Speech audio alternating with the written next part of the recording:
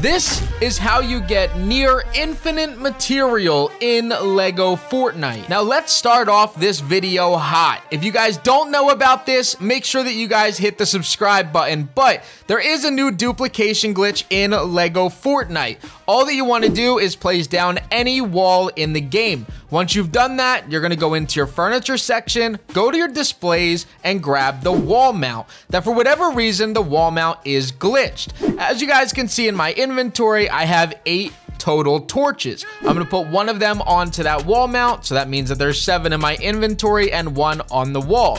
Once I break that wall mount, now I have 8 inside of my inventory, but now there's 2 of them that are laying on the ground. So I've successfully duplicated 1 torch into 3 torches simply by breaking the wall mount. Now I will say that as so far that I've tested, I have only found that this works on torches. However, there's a bunch of weapons, different type of food, and then obviously items such as torches can go on to these walls. So if you guys are somebody that has the time today, I would absolutely, and I think everybody would appreciate it if everybody tested out different items and commented down below exactly what does work with this duplication glitch. Now I do know that obviously torches are not very expensive to make, so when it comes to this isn't the most useful duplication glitch in the entire game. However, it does show that there are still bugs and glitches like this that do exist, and if this does work for a torch, it is very likely that it works for at least one other item inside of the game.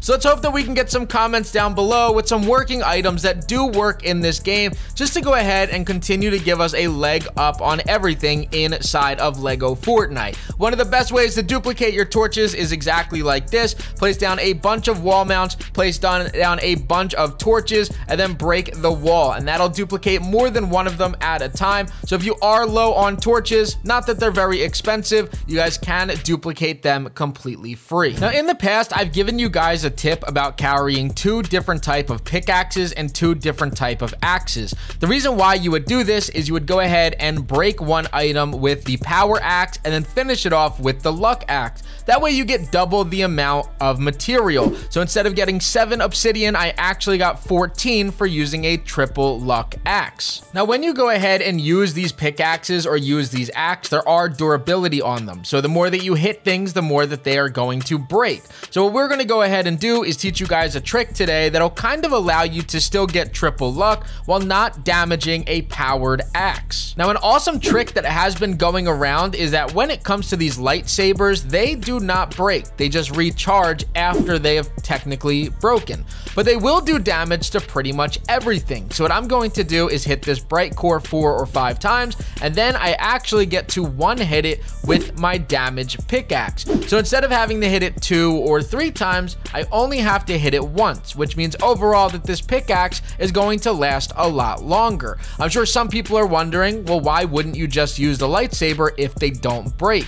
They did go ahead and think about that, and they made it so that the lightsabers will not drop you any type of material. So if you did try to break any items with a lightsaber, you would actually not get the items back. So the best thing to do is make them very weak and then use a pickaxe to finish it off. Now on this YouTube channel, we don't settle for good tips, we give great tips. So we're actually going to remove the triple damage axe and replace it with the triple luck pickaxe. The reason why we're going to do this is when you hit a bright core 6 total times with a lightsaber, 1 time with the luck pickaxe will actually give you a better chance to get double the amount of the item. So in this case here, I only hit it 5 times instead of 6. But when I did break it with the luck pickaxe, instead of getting 7 bright core from it, I actually got 14 bright core from it. And you guys could see that throughout this little clip here, I'm going to continue to get 7 or 14 based off of which one I hit. So the best thing to do in this game to double the amount of inventory that you're going to collect or double the amount of resources is use the lightsaber to hit something 6 total times, and then on the 7th hit, you're going to to go ahead and use that triple luck pickaxe, and not every time will you get double, but a lot of the times you will at least get double the amount, while also rarely using any durability on your pickaxe. Now, I already knew about this, and maybe some of you guys did as well, but Haskins did post about this as well inside of the crash site, which can be found either by the very dark smoke or that brown or very dark gray area on the Star Wars map. There's actually loot and stuff inside of this area that you guys can go and farm as well. So taking your max damage pickaxe, simply go up and break these chests, and in return, you're not only going to get yourself iron bars, but also frost pine and anything else that is left within there. So you guys can go around this entire area, break every single grand chest that is around here to grab some iron bars and frost pine, which is a very useful and rare item in the game, and then also go ahead and break some of the structure if you're not a big Star Wars fan. For myself, I'm going to keep these structures up here just because it is a nice site to remember this live event. But if you guys don't like them, there's a ton of materials in this area. Now, the lightsaber trick also does work inside of the snow biome. So one of the first things that I did that I didn't show here on video was I put 4 campfires on top of the roof, which makes it so that I cannot get cold inside of this area.